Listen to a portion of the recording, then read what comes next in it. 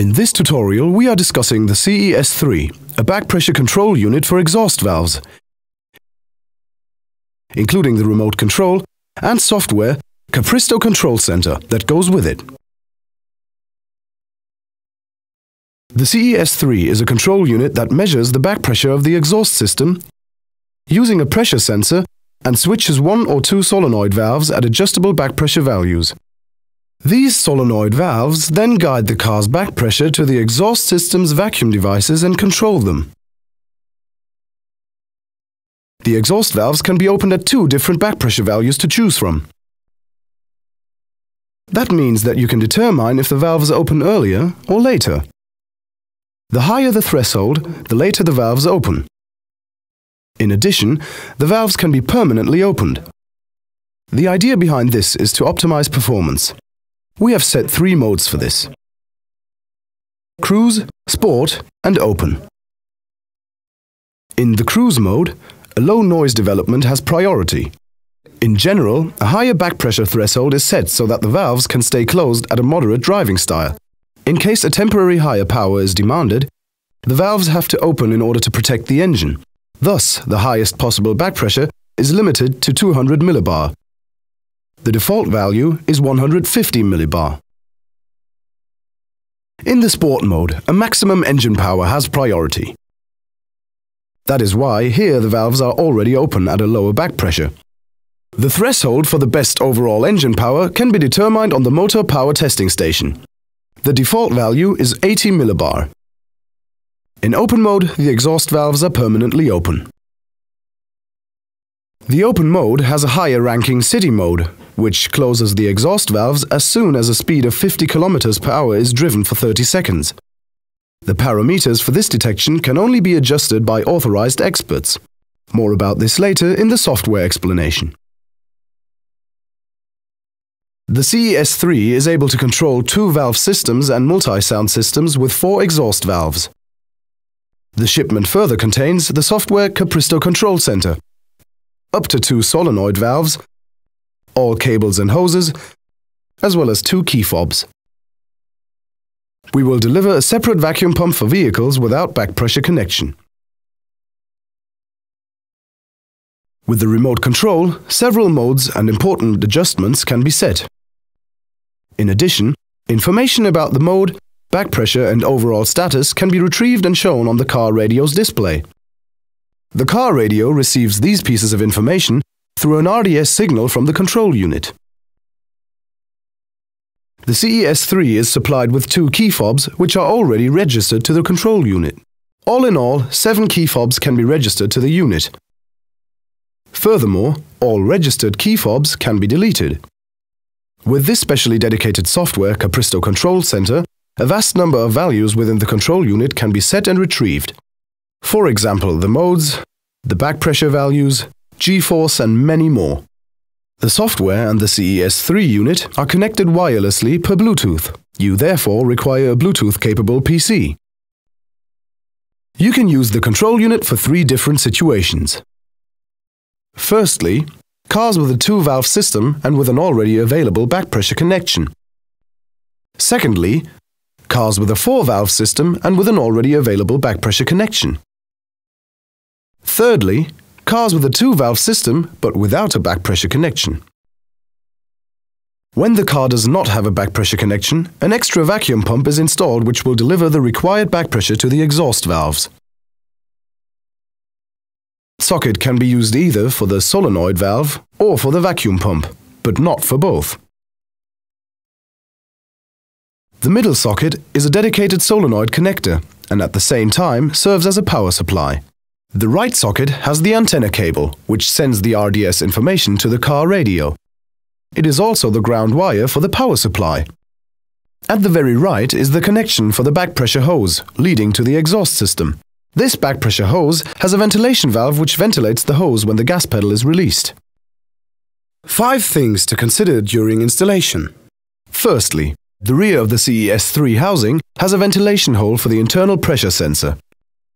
It must not be closed under any conditions.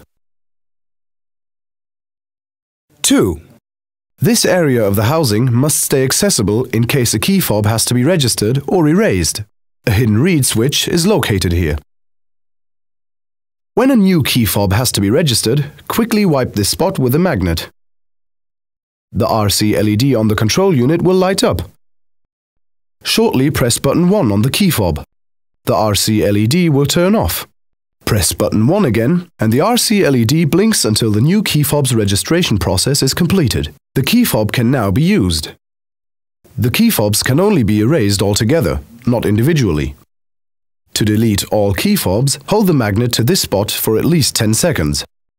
The RC LED will light up. Remove the magnet after 10 seconds. Now the LED will blink for some seconds until all key fobs are deleted. 3. The ends of the two antenna cables must be fixed as far apart as possible to a grounded metal element. They then resemble a ring antenna.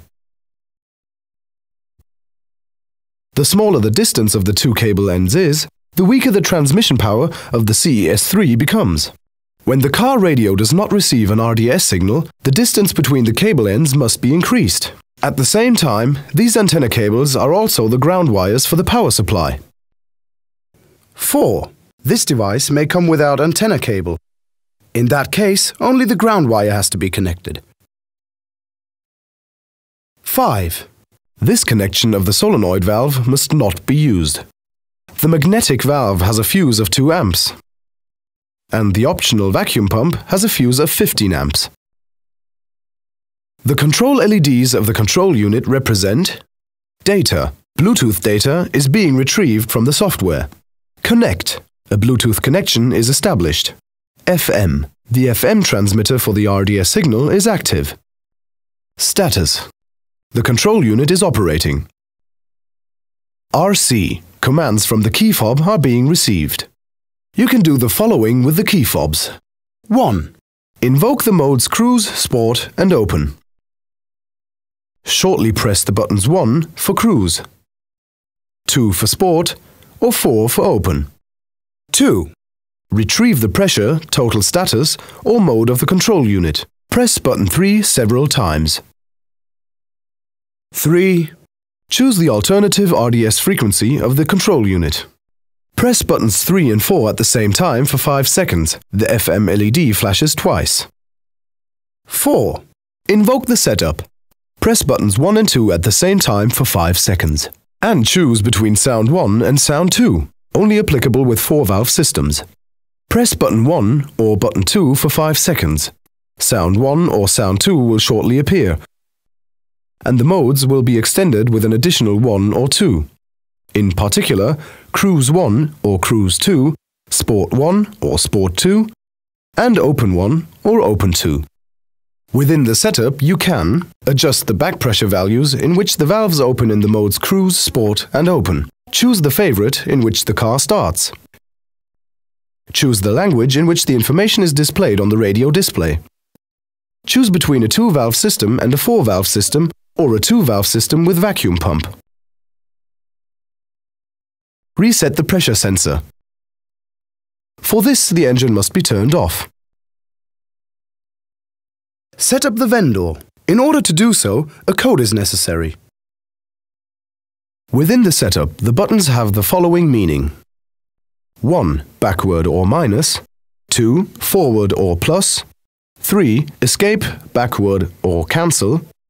4. Enter or confirm or save.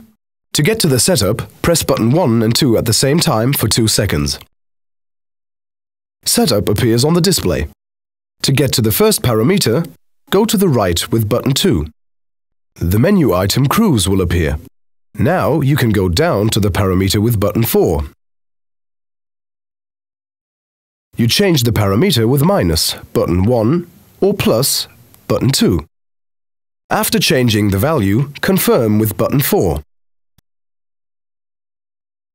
If you do not want to save the changes in the parameter, cancel with button 3. You automatically get one menu level up. To exit the setup, press button 3 again and the display shows OK. In comparison, the menu items 0 Adjust and Vendor will end the setup directly after use. With every press of a button, the control LED on the key fob will light up. If it does not light up, The battery needs to be replaced. For that, remove the 3 little screws on the rear housing. The key fob is supplied by a 12-volt cell of type 27A. Let's make a complete walkthrough of the setup. Press button 1 and button 2 at the same time for 5 seconds. Setup appears on the display. Then press button 2 and the menu item Cruise appears. Now press 4 to get to the parameter of Cruise. Now we change the default value of 150 millibar to 160 millibar by pressing button 2 for plus. We confirm these changes by pressing button 4 and automatically get back to the menu items. Now we go to the next parameter by pressing 2. Sport appears. We again go into the parameter with 4 and change the default value from 80 millibar to 70 millibar by pressing button 1 twice. Again, we confirm these changes by pressing button 4. After that, we go to the favorite parameter by pressing button 2 again. Also here, we go to the parameter by pressing button 4. We can choose Cruise, Sport or Open. We choose Cruise with button 2 and confirm with button 4. The next parameter, Language, is reached by pressing button 2. We press button 4 and change the parameter again with button 1 or 2. We can choose Italian, English or German. We choose English and confirm with button 4. Now the item Exhaust Type follows. We go into the parameter with button 4 and change it with button 1 or 2. We choose between 2-valve system, 4-valve system or vacuum pump and confirm with button 4. We move on to the next parameter called Zero Adjust with 2. After using this parameter, you will automatically exit the setup. The immediate closing of the setup after change also occurs in the last parameter, Vendor. We now invoke the setup again to change the last point by pressing 1 and 2 for 5 seconds. By pressing button 2, we go to the last parameter, Vendor.